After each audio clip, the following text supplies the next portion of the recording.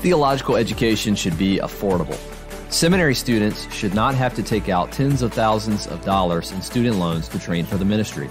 At Covenant Baptist Theological Seminary, our students pay a base of $75 per credit hour and a $375 per semester fee. For more information on how you can receive informed scholarship with pastoral heart, check out our website, cbtseminary.org.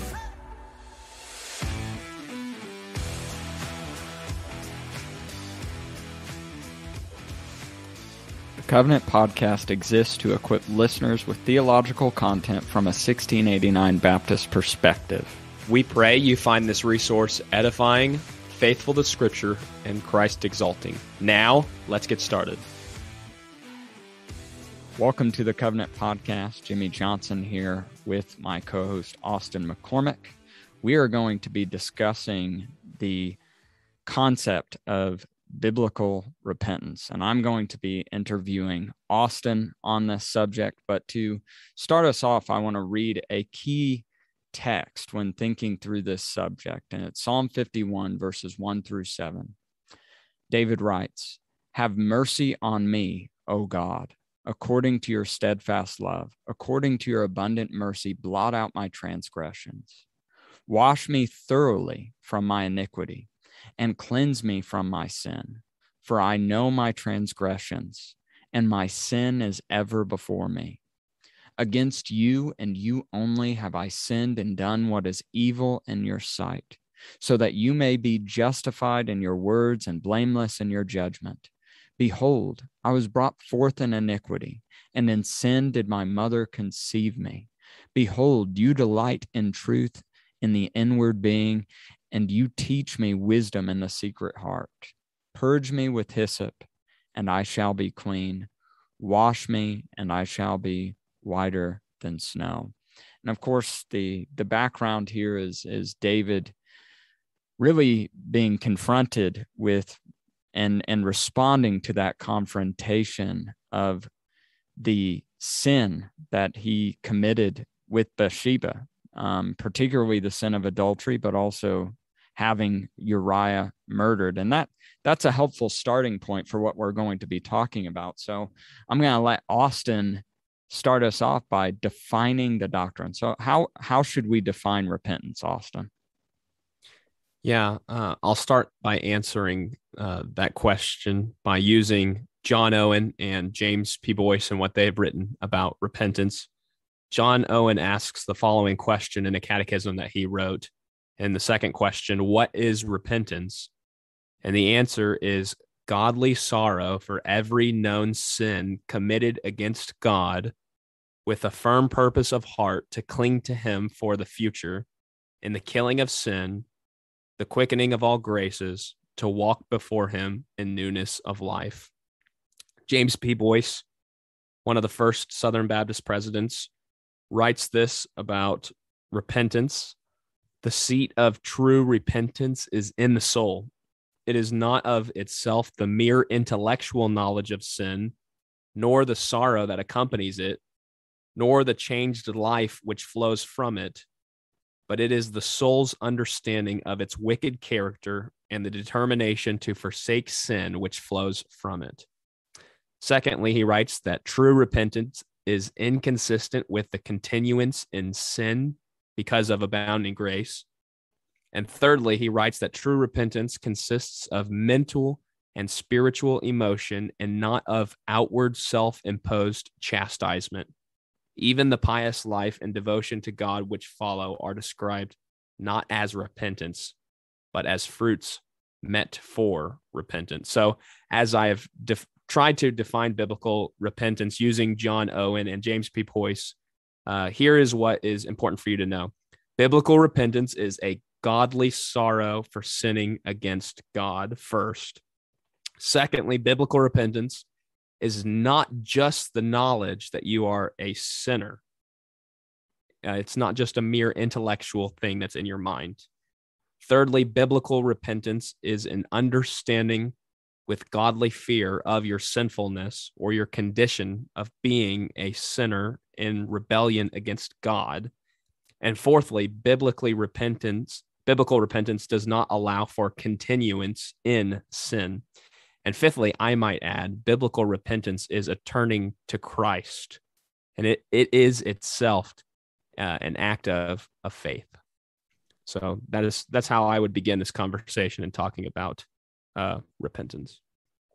Well, I think that both Boyce and John Owen give us a very helpful starting point. And just because we are Reformed Baptists, I thought or particular Baptists for those that are truly Reformed.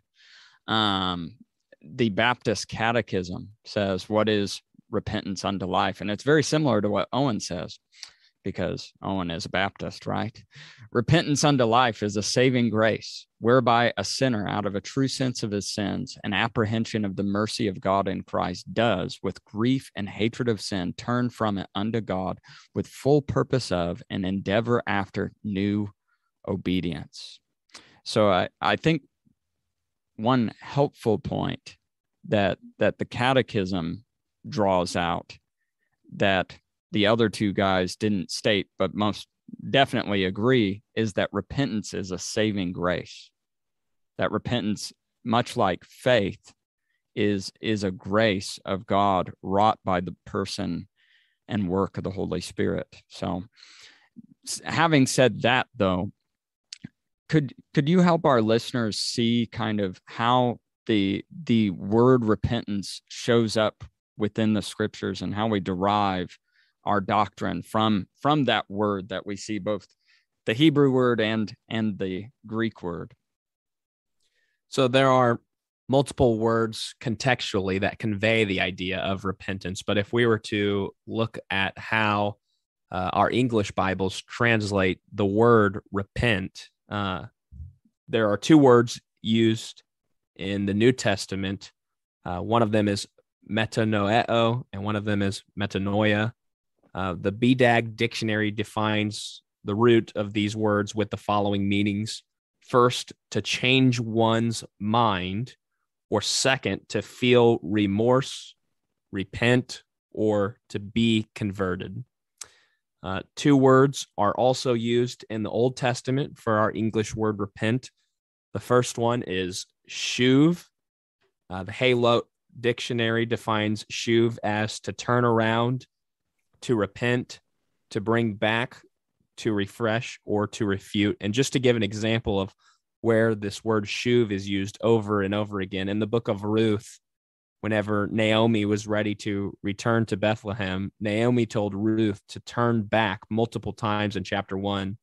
The word that's being used there is shuv, to turn back to Moab. So this is the word that's primarily used for repentance in the Old Testament. But the other one is nacham, nun, chet, mem. And so Halot defines it as to be regretful, to be sorry, or to console oneself. So repentance is a 180-degree turning. It is a changing of your mind. Instead of loving your sins and hating God, you repent or change your mind. And as you turn 180 degrees, you now hate your sins and you love God. So as we mentioned earlier with the comment that Jimmy made, this is a grace wrought by the Holy Spirit. This is something that he is doing in his people as they turn to God in faith. So I like this short phrase because it helps explain all three ideas of how repentance is used with these words: a changing of your mind, a turning around or turning back, and a godly regretfulness or a godly sorrow. Amen. And now that you've shown us what words we derive this theological concept of repentance from, can you just go through the scriptures and show us how this doctrine that we've defined and that we've kind of drawn out of the words of scripture, can you show us where we encounter this in scripture? Yeah, sure. So I'm sure there's probably some other scriptures that you can think of and some other usages to talk about repentance, but I will give three ways to talk about repentance. And first, in scripture, we see that repentance is a command to every sinner that brings about conversion. Repentance is a command to every sinner that brings about conversion. Acts 3:19 says, "Repent, therefore, and turn back, that your sins may be blotted out." Mark 1:15, after Jesus had come into the region of Galilee, he was saying, "The time is fulfilled and the kingdom of God is at hand. Repent and believe in the gospel." Acts 17:30 says, "The times of ignorance God overlooked, but now he commands all people everywhere to repent." And then Luke 13:3 says, "No, I tell you, but unless you repent, you will all likewise perish." Do you have any further thoughts on that before I move on? Okay. Well, so first, we've seen that repentance is a command to every sinner. Second, we see that repentance is a gift given to some sinners. More specifically, these are sinners that the Father has given to the Son for eternal life. John 17:1-3 says, "When Jesus had spoken these words, he lifted up his eyes to heaven and said, 'Father, the hour has come. Glorify your Son, that the Son may glorify you, since you have given him authority over all flesh to give eternal life to all whom you have given him. And this is eternal life, that they know you, the only true God, and Jesus Christ, whom you have sent.'" I'm quoting those verses to show you that those whom the Father has given to the Son will have eternal life, and they will be the ones that are also given this gift of repentance. In 2 Timothy 2:25, correcting his opponents with gentleness, God may perhaps grant them repentance, leading to a knowledge of the truth. So repentance is a command given to every sinner, but repentance is also a gift given to the people of God. It is something that God grants. Acts 5:31, God exalted him at his right hand as leader and savior to give repentance to Israel and forgiveness of sins.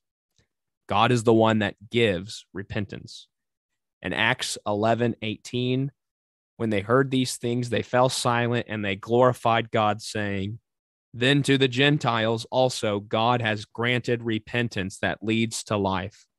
So God gives repentance to Israel, he grants repentance to the Gentiles, and he grants repentance to the people that may perhaps grant repentance to the people that seem like they are the enemies of God. So the mystery of the gospel is that all sinners are commanded to repent, and yet God grants some sinners repentance. I use this illustration when you ask an animal lover if they prefer dogs or cats, they might wittingly respond to you by saying yes. If you ask a foodie if they want cake or pie for dessert, they might just say yes. And similarly, when someone asks us if repentance is a command or a gift, we say yes. So we cannot mistake or deny either of these truths. Any comments, thoughts so far? Okay.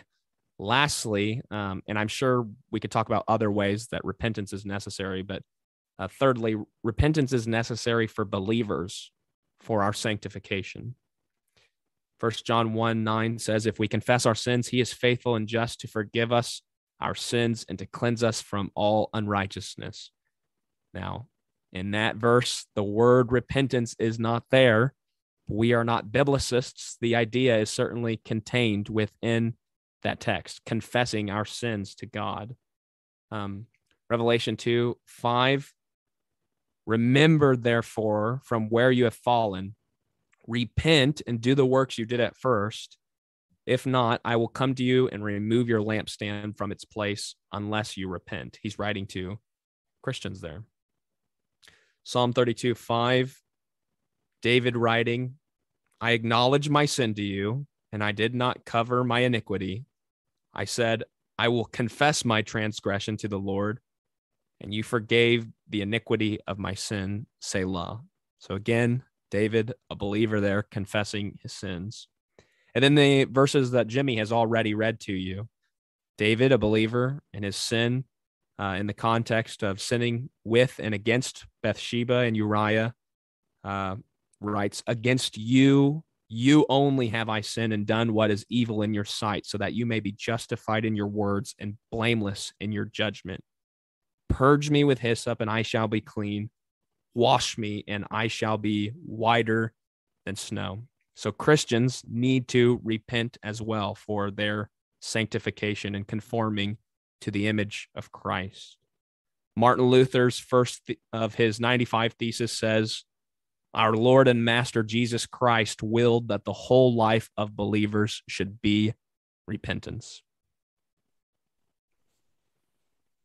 Having demonstrated it from Scripture, I think that I know we discussed not discussing defending the doctrine, but I think it would be worth to explore it, because as Martin Luther said, the Christian life is to be a life of daily repentance. It's to be continued throughout all of life, and there are some within easy believism circles and things like that tend to reject the need for repentance, or even some extreme versions of antinomianism would eliminate the need for repentance. So could you go ahead and just briefly defend this doctrine? Of course, we've seen where Scripture teaches it, but can you defend it a little bit more from Scripture for those that might have trouble with it?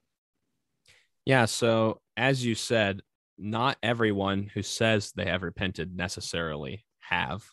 2 Corinthians 7-10 makes a distinction between biblical repentance or godly repentance and a worldly or a non-biblical repentance.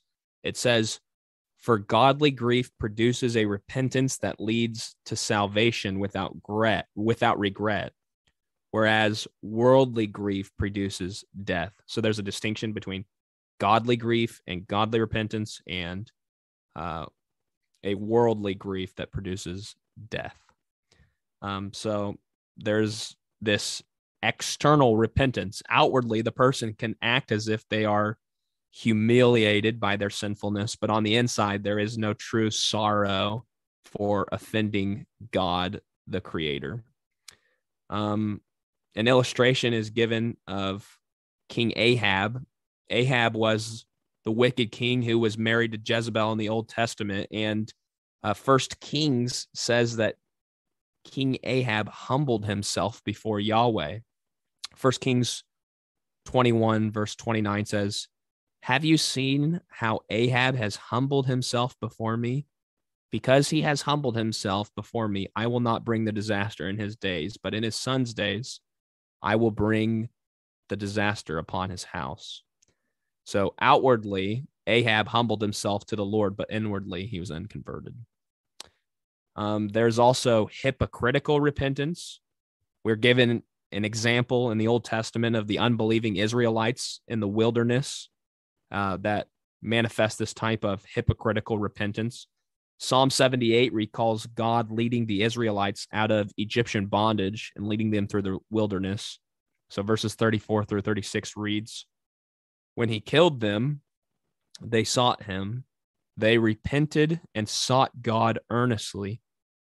They remembered that God was their rock, the Most High God, their Redeemer, but they flattered him with their mouths. They lied to him with their tongues. So some of these Israelites, they confessed to repent towards God, but inwardly they were flattering him with their mouths. They were lying to him. Their repentance wasn't real. They were unbelievers, and Jude tells us this in the New Testament.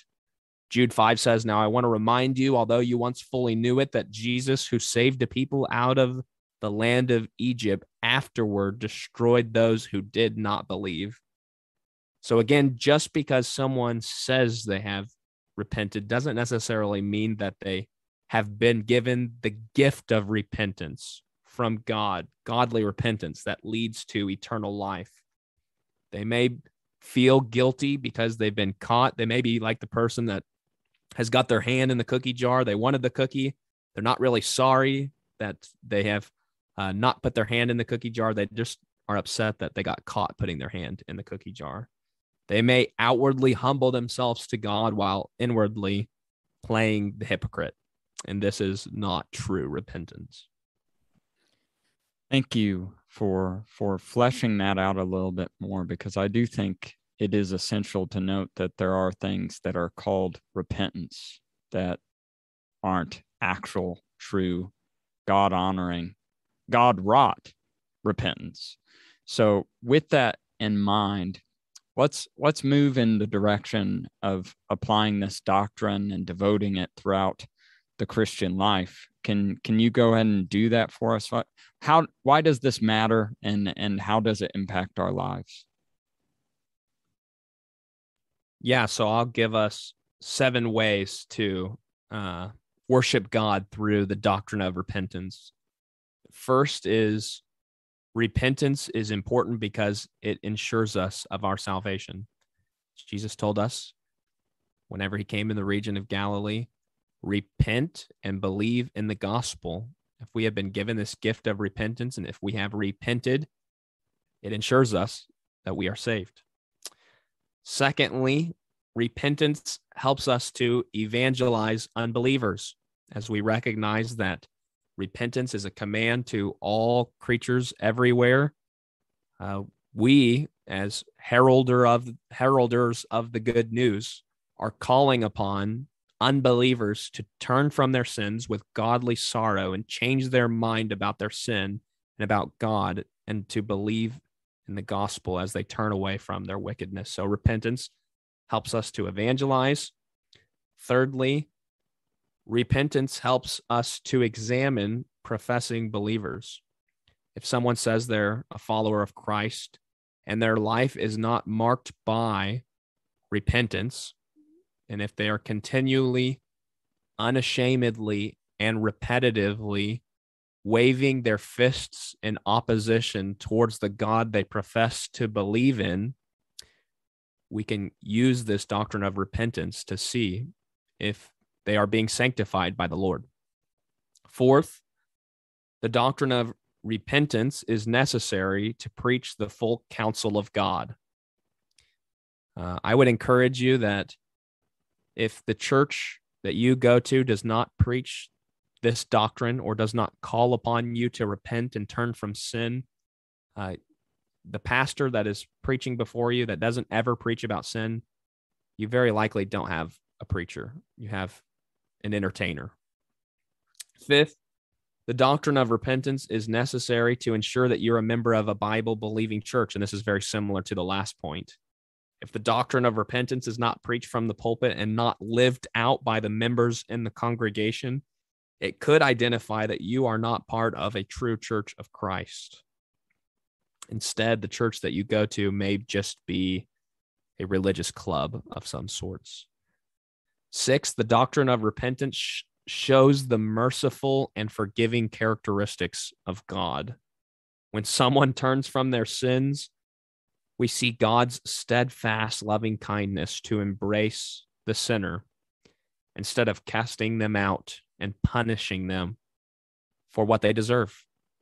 So when someone repents, we see the grace of God. We see his forgiveness. We see his mercy. And lastly, the doctrine of repentance gives glory to God. God is the one who grants such repentance in the hearts of believers. When we repent, we give God praise, because without him, we can do nothing. So these are some ways that we can praise God through considering this important doctrine. You know, those points, and you have 2 related to church life as it relates to this doctrine and ensuring that you're a member of a true church. And I'm just reminded of some conversations that I've had even with my own members, as they have invited people to our church, and people have refused to come because they had heard that I ask, or I compel people to repent of their sins and to strive toward holiness, of course, out of gratitude for the redemption that they've received in the Lord Jesus Christ, as well as understanding that it is a gift. But I do think that this idea of repentance, and I don't just think it, it's biblical. This idea of repentance is so contrary to the fallen human nature And it's so contrary to the licentiousness of our age and of our country, where all that's to be pursued is the fulfillment of one's base desires. And this idea of repentance and mortification of sin as it relates to repentance is so contrary to everything that our people are encountering on a day-to-day basis. So I really appreciate that you've taken the time to prepare this and answer these questions that I've had, as well as to I know you've talked with your church about these things and other churches about these things. And I thank you for passing it on to our listeners and to myself. Are there any other applications or points that you would like to leave our audience with on the subject of repentance? Well, thank you for talking about repentance, and I will exhort you, Christian, to continually repent of sin and to turn back into Christ. And for the unconverted, if you happen to stumble upon our podcast, I exhort you to repent and believe the gospel for your salvation. Go ahead, Austin. Yeah, I just want to, in preparation for this, I do want to read the last paragraph as an encouragement. Christians, as you repent, I want to remind you that you are no longer under the condemnation of the law. Your heavenly Father shows his displeasure towards you whenever you do sin, but he does so because he loves you. He will not abandon you and cast you down to hell. He desires that you would turn from your sins and be restored to him. So the gospel is where your hope lies. What Jesus did on the cross is where your hope lies.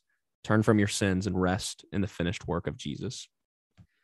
And with that said, I just want to say amen. And to our listeners, both Austin and I wish you grace and peace. For additional content, check out our blog ministry at covenantconfessions.com. Also, keep up with our social media accounts on Facebook, Instagram, and Twitter. Next, head on over to iTunes and leave us a review. Lastly, thank you for listening to the Covenant Podcast. Grace and peace to you.